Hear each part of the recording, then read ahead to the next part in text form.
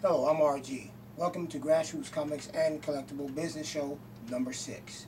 I have lots of comics. As I've said in previous shows, I have a lot of comics. A box of them that I got in of Golden Age and Silver Age, and I always have stuff coming in. Spider-Man.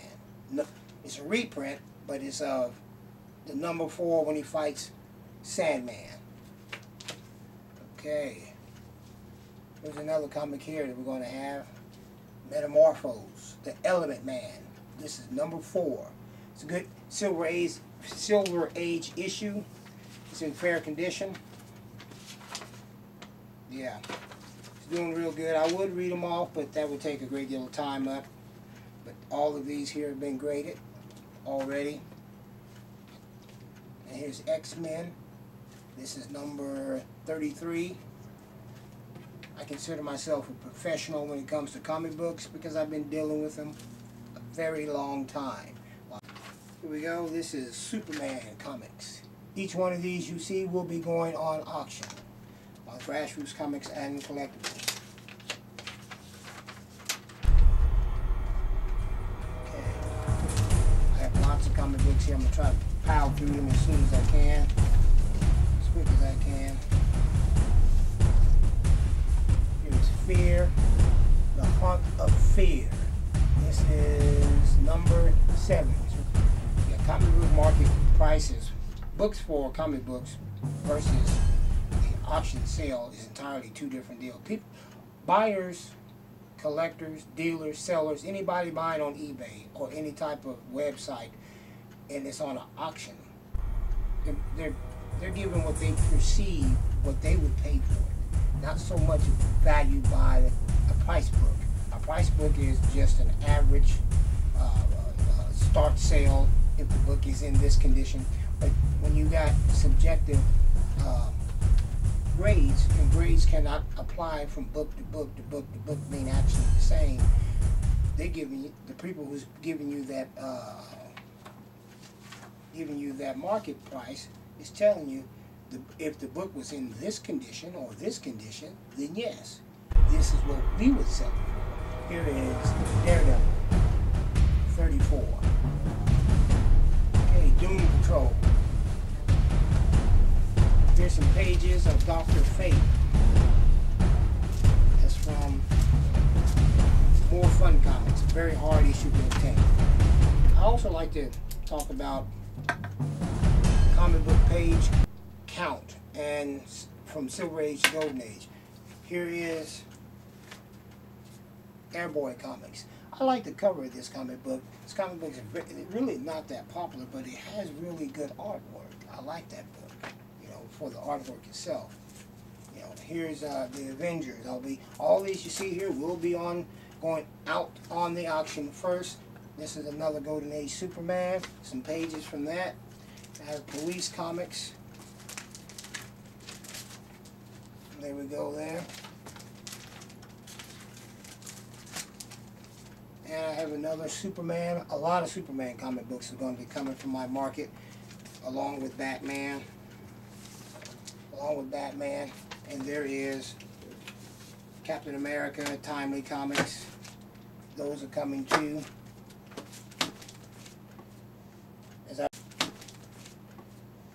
As I was saying about the page count, a lot of people think that since most comic books are Golden Age, that they should have 64 pages or 52 pages. They are wrong in this projection. They don't understand that when the market at that time making these type of books, it wasn't always a great sale. Sometimes books made more money, sometimes they made less. And the page count during that time, because of the war effort, changed. They changed radically after 1943. They started changing quite radically. They went from 64 page count down to 60 pages, down to 50, 52, even 44. And then eventually, between the dates of 1951 and 1955, they started making what is known as, it became standard in 1955, Silver Age page count, which is 36. I had a buyer tell me, and it's listed right in front of them, page count 60. He tells me a page is missing.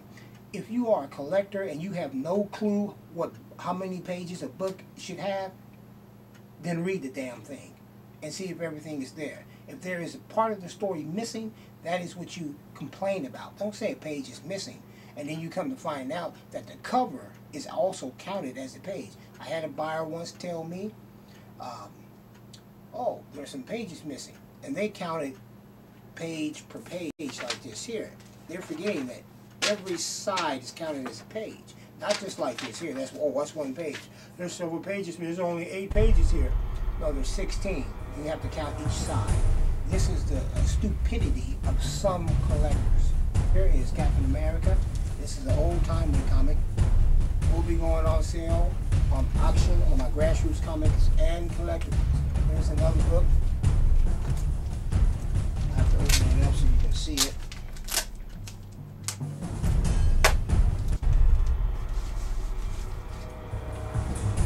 There we go.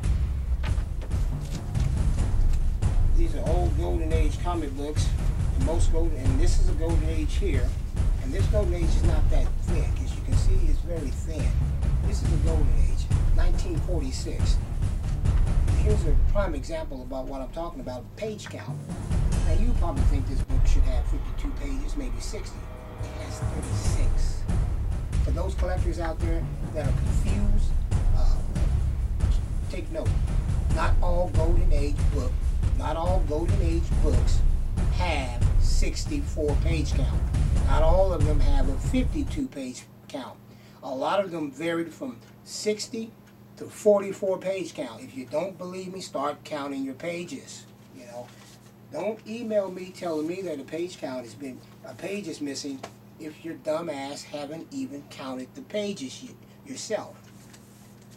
I usually block people who don't know shit about comic books. I block them. I don't want nothing to do with them. Now here is Green Mass, a thick book. There's Green Mass. This book here is pretty thick.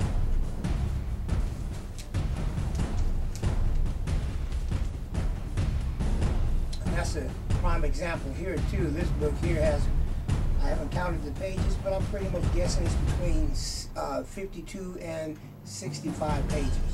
Some of the pages in Golden Age even had like a 70 page count.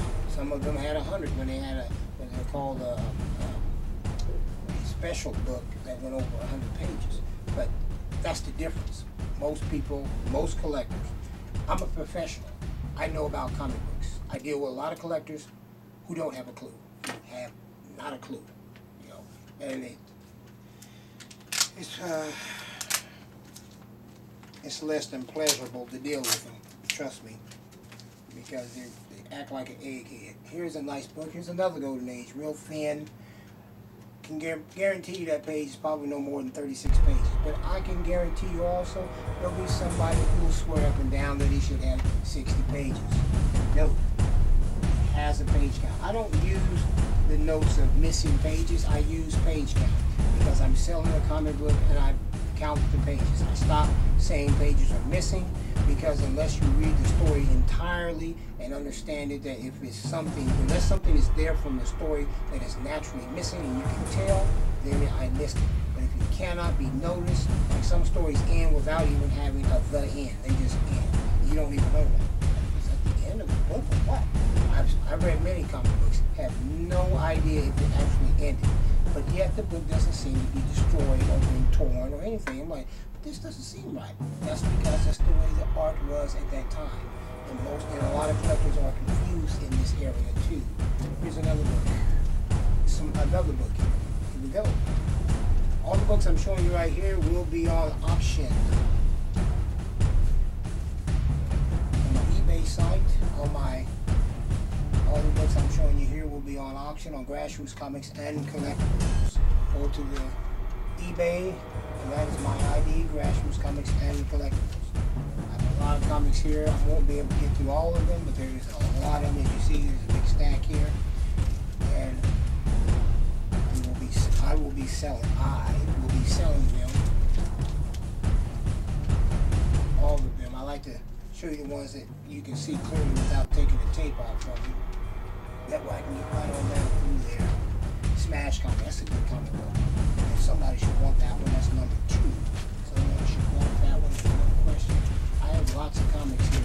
I'm telling you, it's just a load of them. There we go. And if I'm probably one of the better sellers on eBay because I don't charge a lot for shipping. I charge a minimum price for shipping, and I don't charge very much for combined shipping. My only concern is that collectors, I wish the collectors that are out there, that know who they are, don't abuse me in this area. I don't want to punish the whole core of collectors for a few people, because I'm not like that. I'd rather tell you up front, don't abuse it. If you see me take a break and I'm not selling any comics, then let's settle up on our debt. Be business. It's about business, not about being cheap and trying to get over. If you're doing that, I will sincerely block you, and you will never do business with me again, as long as I can have anything to do with it. There's a Batman comic book, so let's not abuse the cheap shipping. I'll wait as long as I'm selling more comic books right after another, each one after another. I'll wait for you to pay. If I take a break, that might be 2 weeks, it might be a month, I don't know how long it is. Settle up your business. Be a business person and settle up your account. Good shape.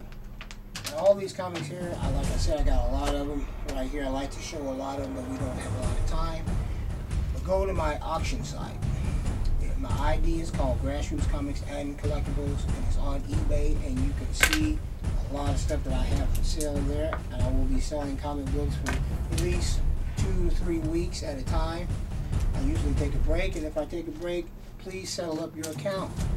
You know, I might go, if the market is real good and it's continuous, I might go 30 days.